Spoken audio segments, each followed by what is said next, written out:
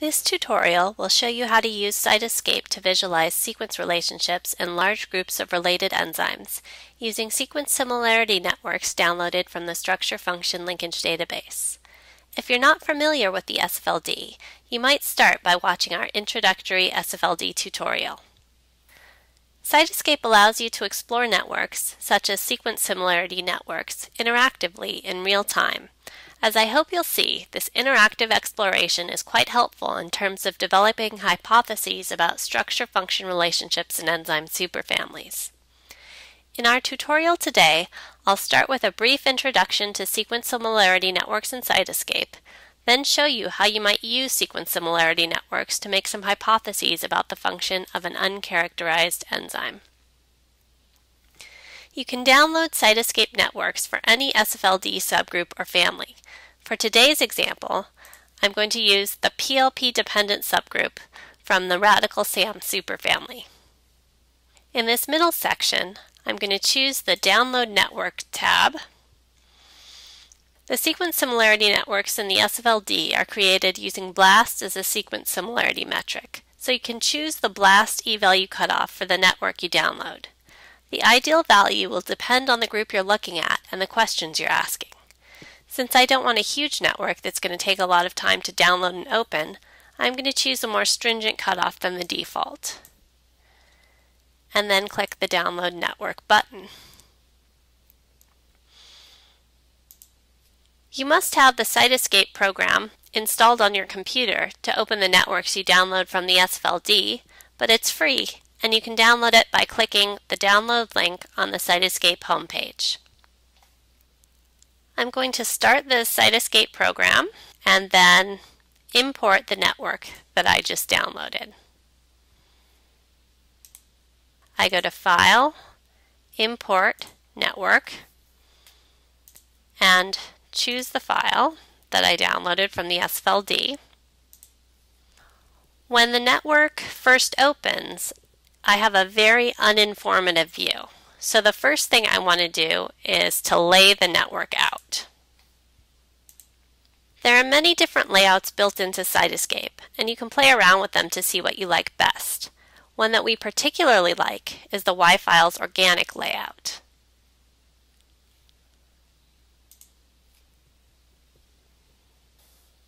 Depending on the size of your network, layout may take a while. Each of these squares, or nodes that you see, represents a single sequence in the PLP-dependent subgroup. And each of the lines, or edges, represents a BLAST connection, at least as significant as the e-value cutoff I specified. Sequences are colored according to their SFLD family, and you can see that sequences in the same family roughly cluster together. In this layout, the edges between sequences only represent connectivity. That is, they show that two nodes are connected at the specified e-value cutoff. But while the lengths of these edges don't directly represent how distant the proteins are from each other, they give a pretty good indirect approximation. Clicking on a node selects that sequence. You'll see it highlighted in yellow on the network. And you'll also see it down here in the data panel. Sequences are also associated with annotation information, which is pulled over from the SFLD. I'm only going to go over some of the available annotation information now, but you can access a comprehensive list of all the available node attributes and their definitions on the SFLD page where you downloaded the network. Now I'm going to choose a few attributes that I think are the most interesting, just to show you as examples.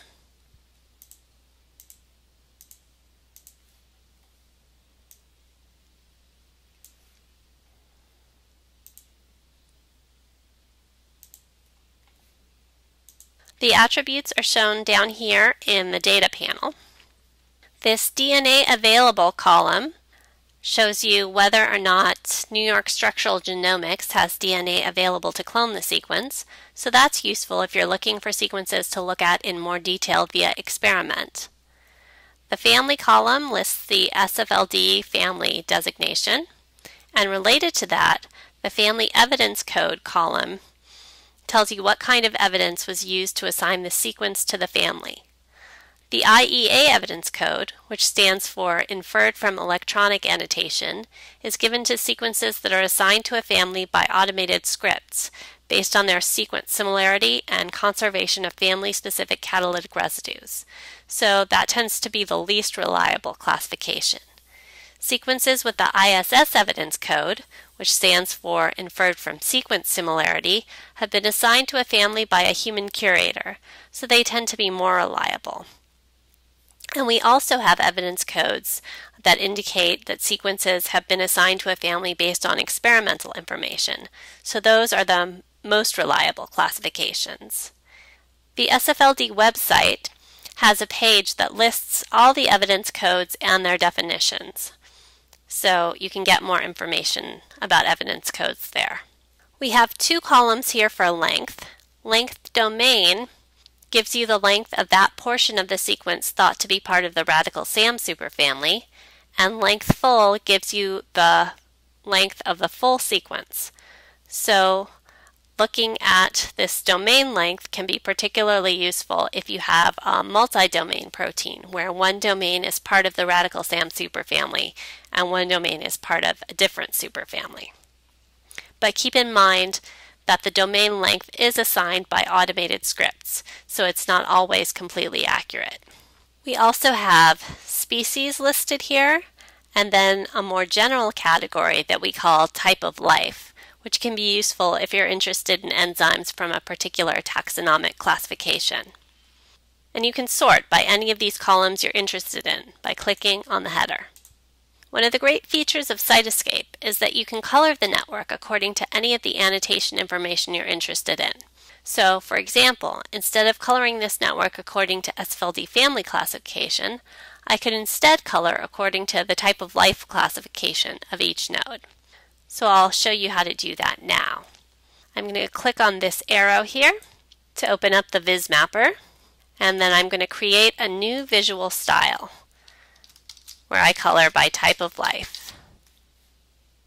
The coloring in the network will disappear, and I can change the appearance of the network according to any of these properties listed here.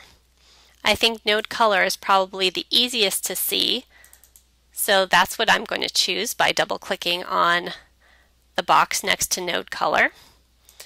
I'm going to choose a discrete mapper, which means I'll have a separate color for each value of the attribute. And the attribute I'm coloring by is type of life.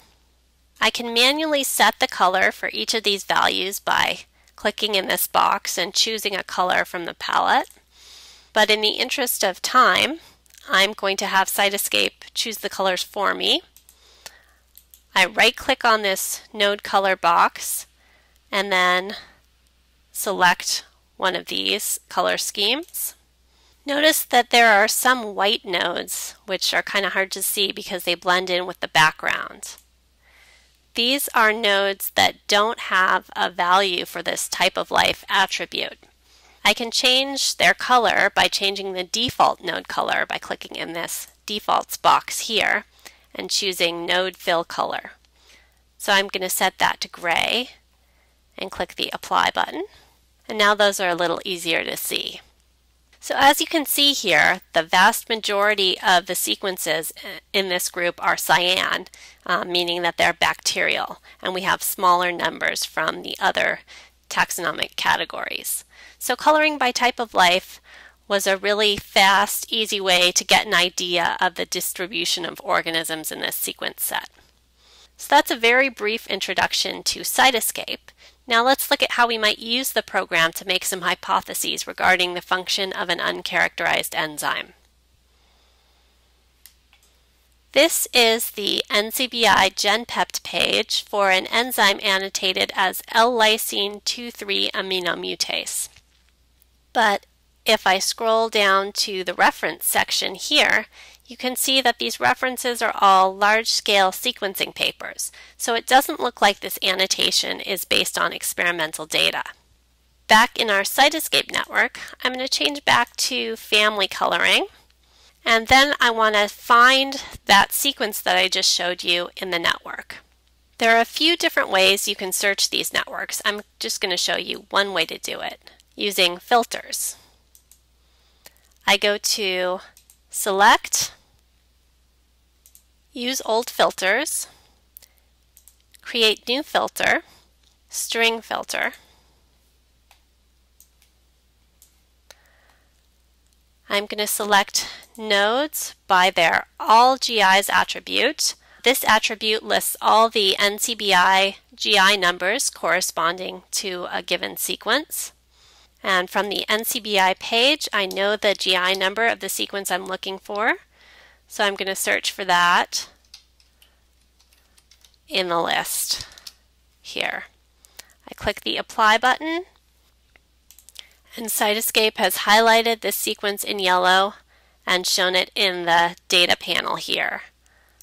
I'll just zoom in a little bit to give you a better look at the sequence.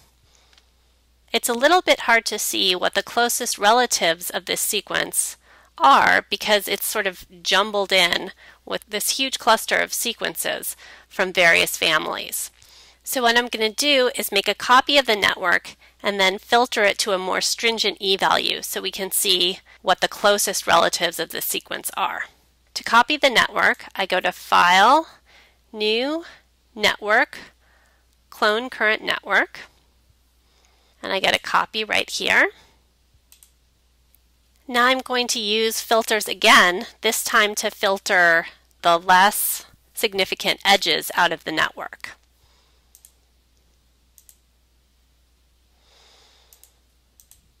This time I want a numeric filter, and I'm going to be filtering edges based on their last e-value. And I'm going to select all edges with an e-value less significant than 1 times 10 to the minus 110.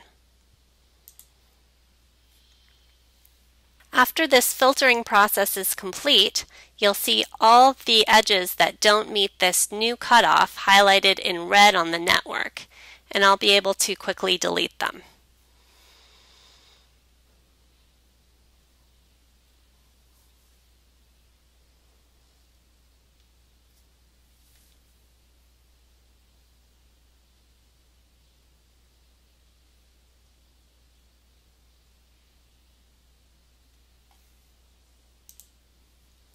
To delete the edges, I go to Edit, Delete Selected Nodes and Edges. And now I'm going to lay out the network one more time using the same layout I used before. Since there are fewer edges in the network this time, it shouldn't take quite as long to lay out. And you can see that whereas before all our nodes were connected into one single cluster, now we have multiple discrete clusters. And I'm going to search for our sequence of interest one more time using the filter that I created before. Here it is, highlighted in yellow. I'll zoom in on it a little bit. And you can see that now it's very easy to see what the closest related family is to our sequence of interest. I'll just highlight this family so we can see what it is. And it looks like these sequences are actually glutamate 2,3 amino mutases. If you'll remember, in the NCBI databases, our sequence was annotated as a lysine 2,3 amino mutase. The lysine 2,3 amino mutase family is actually right here. So it looks like, based on the network, this sequence is actually closer to glutamate 2,3 amino mutase. Of course, hypotheses made based on networks should always be examined in more depth. In this case, for example, we might want to look at our sequence of interest in the context of a multiple sequence alignment to the glutamate 2,3 amino mutase family and see if it contains the catalytic residues required for family-specific functionality. However, because these sequence networks are so flexible, fast, and easy to work with, they're a great place to start for hypothesis generation. This concludes our brief tutorial on using Cytoscape to visualize sequence relationships in large groups of related enzymes, using sequence similarity networks downloaded from the structure function linkage database.